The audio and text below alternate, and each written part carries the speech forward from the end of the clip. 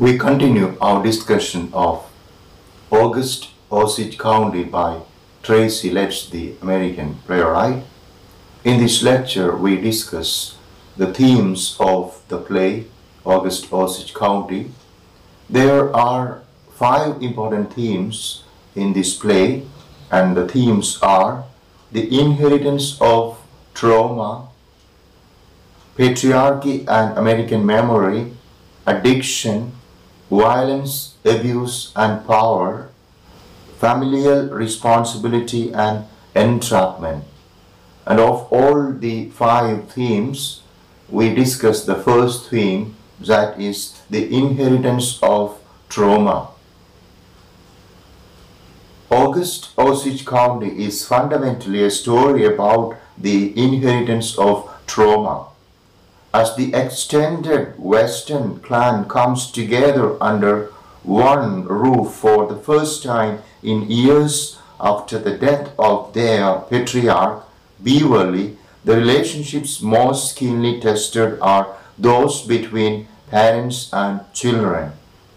Through his examination of several fraught parent-child relationships under pressure, the playwright TRACY LETTS suggests that behavior, both benign and abusive, and legacies, both mundane and traumatic, are inevitably passed on from one generation to the next.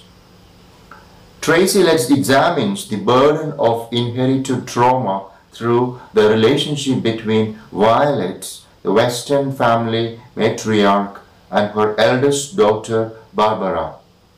Violet is a cruel woman, an addict who stumbles through her house in a haze, spewing vitriol at anyone who will listen.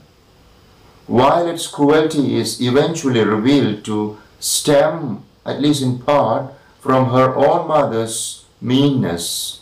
At one point, for example, Violet tells her daughters about her mother pulling a prank one Christmas, gifting Violet a pair of dirty fessor skate work boots after she had asked for a pair of shiny cowboy boots. Ruminating on this story, Violet calls her mother a nasty, mean old lady and supposes she is the source of her own cruelty. Violet has clearly passed her pain on to her own 3 daughters, most of all to Barbara. After being home for only a few hours, Barbara begins picking a fight with her husband Bill about his infidelity. As Barbara insults Bill every chance she gets, Bill remarks that Violet really has a way of putting Barbara in attack mode. This quotation illustrates the effect Violet has on Barbara and the ways in which being home exacerbates the baggage Barbara has inherited from her mother.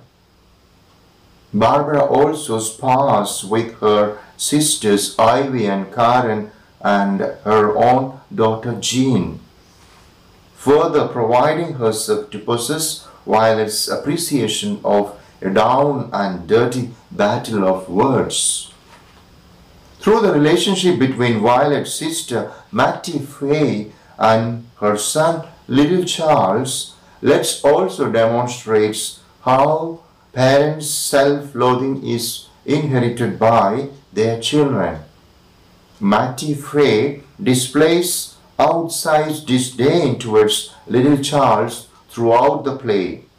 The source of this cruelty is not revealed until Act 3, when Mattie Faye suspects that Little Charles and his supposed cousin Ivy are involved romantically and comes to Barbara with her suspicions. Barbara confirms Mattie Faye's fears, prompting Mattie Faye to reveal the truth. Ivy and Little Charles are cousins, but half siblings. Lily Charles is Beverly's son from an affair with Mattie Fay. As she confesses this, Mattie Fay self-reflectively admits that she doesn't know why little Charles is such a disappointment to her. She wonders if she really just disapproved of him. She wonders if she is really just disappointed for him and has been hard on him as a result of her guilt over hiding such a secret. In this way, Mattie Fay's pain has been passed down to her son. Though he doesn't know the truth of his parentage, he has had to bear the burden of his mother's ire for nearly 4 decades and has become insecure, introverted, and emotionally stunted as a result. Lily Charles has internalized the worst of his mother and built his entire identity around this sense of inadequacy. While Barbara and Beverly never appear together on stage, the echoes of their unique relationship reverberate throughout the play. Beverly passes down 2 things to his oldest daughter: his talent for writing and his inability to use that talent. Beverly came to prominence after the publication of his first book of poems, Meadowlark, in 1960s. Though the play never delves into specifics, let's hints that Barbara herself is a writer. Though the play never delves in specifics, let's hints that Barbara herself is a writer, and a failed one at that. While it tells Barbara that Beverly always said his daughter had talent, this information shocks Barbara, who refuses to believe that her father would ever have said such a thing, or even if he had, that such a thing could be true. The fact that Beverly never told Barbara himself that he admired her writing reveals a disconnect between the two, but also suggests the inheritance of talent, whether it was passed down through genetics or through Barbara's active effort to be like or to impress her father, is never revealed. Talent then is a different kind of trauma here. Beverly's early success became a burden when he failed to produce a second book that held up to his first, and the pain of failing as an artist is a legacy too which Barbara has, perhaps unwittingly, become the heir. This connection between Beverly and Barbara's artistic lives is symbolic of a deeper emotional connection between the two, hinted at when Barbara and Jonah, Beverly and Violet's housekeeper, convene in Beverly's study in scene that mirrors the play's prologue. In the prologue, Beverly offers Jonah the job of housekeeper and caretaker before launching into a half-drunken monologue about his disillusionment with his life, his writing, and his country.